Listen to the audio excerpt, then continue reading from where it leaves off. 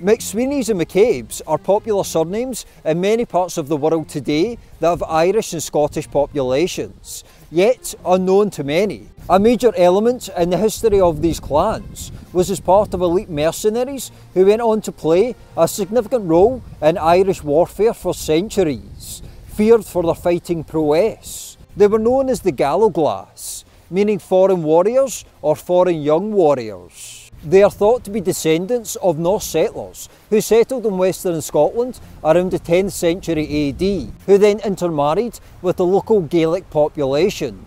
These Norse-Gael Mercenaries went on to play a significant role in Irish warfare between the 13th and 16th centuries, and they were found in virtually every army across Ireland at points during that time. These men were selected for their stature and ferocity. As a description from 1600 states, picked and selected men of great bodies, cruel without compassion. The greatest force of the battle consisteth in them, choosing rather to die than to yield. They were armed with massive 6-foot tall battle axes in addition to a broadsword or a claymore.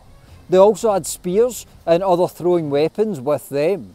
Most were accompanied by a man as a harness bearer and a boy to carry provisions. Some sources also argue that the Gallowglass were often accompanied by a few cairns, meaning lightly armed Irish infantry. Chieftains in Ireland would often employ the Gallowglass as personal bodyguards, as they were considered less likely to be influenced by local feuds and local politics in Ireland, considering that most came from Scotland. In general, Gallowglass were often employed on seasonal campaigns. Prior to the advent of gunpowder in Ireland, the Gallowglass were a major part of Irish warfare. The roots of the Gallowglass were in Norse-Gael in the Western Isles of Scotland, and potentially also in Norse settlements in Ulster.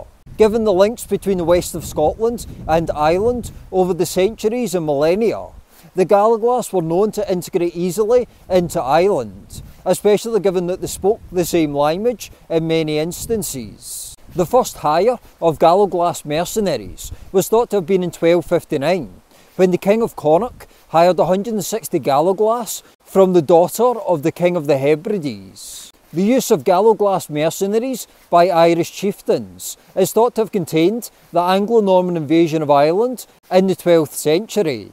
In return for their service, Gallowglass were often given land and were often entitled to receive supplies from the local population. The Gallowglass played an important role in the army of Hugh O'Neill, who was the Earl of Tyrone during the 9 Years' War, a war where an Irish alliance rose up against the Tudor conquest of Ireland. As well as playing a notable role in Ireland, the Gallowglass were employed across Europe, including in the Dutch Blue Guards, the Swiss Guard, the French-Scottish Guard, and in the forces of King Adolphus of Sweden in his invasion of Livonia in ancient Latvia during the 30 Years' War. The Gallowglass are yet another intriguing part of the history of Scotland and Ireland.